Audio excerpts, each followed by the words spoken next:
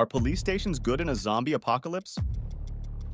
The decision to set up camp in a police station during a zombie invasion is not just about the possible weapons and supplies that we can find there. Oh no, my friend.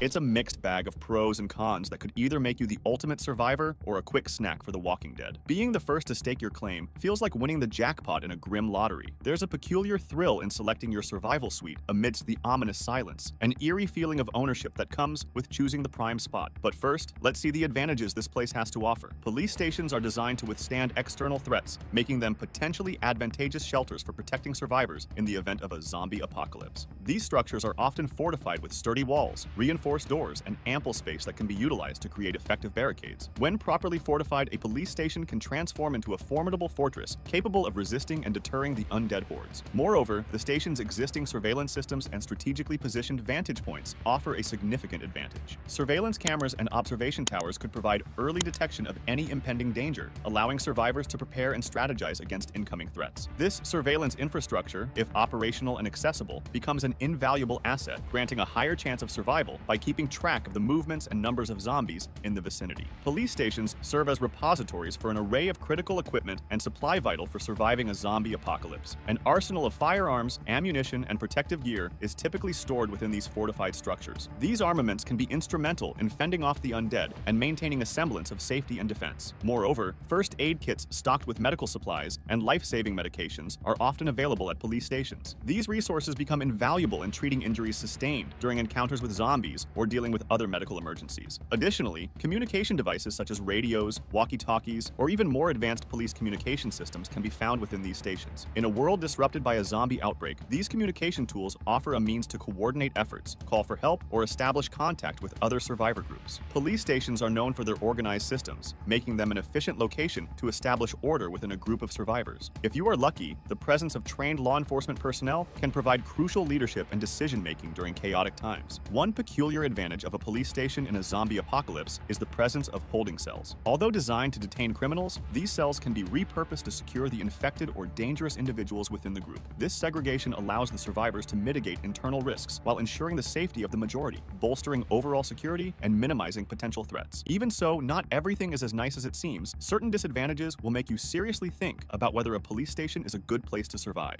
However, the very attributes that make it a stronghold can also mark it as a beacon in a city overrun by zombies. Situated at the heart of urban areas, police stations are inherently positioned in zones where the population density was once high. Consequently, these locations become hotspots for zombie activity. Bloodstains from previous encounters, blaring alarms triggered during chaos, and remnants of past battles serve as macabre invitations to wandering hordes, leading them to converge upon these fortified structures. The constant threat of attracting zombies necessitates a continuous cycle of vigilance and fortification. Survivors occupying these stations must maintain a rigorous defense protocol, reinforcing barriers, and fortifying entry points to prevent breaches. Any lapse in vigilance could invite disaster, turning the stronghold into a death trap. Moreover, the scent of food, human presence, and activities within the station can unwittingly allure zombies, heightening the need for strict adherence to safety measures. Rationing food consumption and minimizing activities that emit noise or strong scents become imperative to avoid drawing the attention of the ravenous undead. In such circumstances, survivors must not only fend off immediate threats, but also be prepared for potential surges in zombie numbers attracted to the station's central location. The constant need for heightened security measures, the risk of an overwhelming influx of zombies, and the psychological toll of being constantly besieged can strain the resilience of even the most fortified police station. Despite the initial stockpile of equipment and supplies, a police station's resources are finite. Food, water, medicine, and ammunition will deplete over time, necessitating regular foraging or scavenging expeditions outside the station. This introduces an element of risk, as venturing into the zombie-infested world increases the chances of encountering both undead creatures and hostile survivors. But as you might know, the zombie apocalypse is not just about zombies. As we have learned, sometimes other humans can be more dangerous than the undead. The reality is that you will not be the first one with the idea of going to a police station, or at least you will not be the first one to be there. It becomes a beacon not only for survivors, but also for opportunistic and less scrupulous individuals. In a world where law and order have collapsed, the allure of weapons, supplies, and a perceived haven can draw in factions willing to do whatever it takes to seize control or claim resources. This influx of diverse groups seeking refuge can create tension, rivalries, and conflict conflicts within the station's confines. Trust becomes a scarce commodity as survivors grapple with the challenge of discerning friend from foe amidst the chaos of a world overrun by the undead. A police station's reliance on external resources can hinder long-term survival. With sustainable food sources and the means to produce necessary supplies, survivors may be able to maintain their existence within the station. Relying solely on scavenging exposes the group to constant danger, establishing a risky cycle that may require adaptation or relocation in the long run. As we wrap up this analysis, it is evident that while a police station offers numerous advantages in a zombie apocalypse scenario, it also presents significant challenges. Security, supplies, organization, and holding cells provide a strong foundation for survival. However, the drawbacks of attracting zombies, limited resources, vulnerability, and lack of sustainability demand constant vigilance, adaptability, and careful planning. Remember, no sanctuary is perfect in such dire times, but by utilizing a police station's advantages while mitigating its drawbacks, survivors can increase their chances of enduring the apocalypse, at least for a short period. But honestly, what do you think? Are police stations the best place to survive the zombie apocalypse, or is it just a place to go for supplies? I will read you in the comments.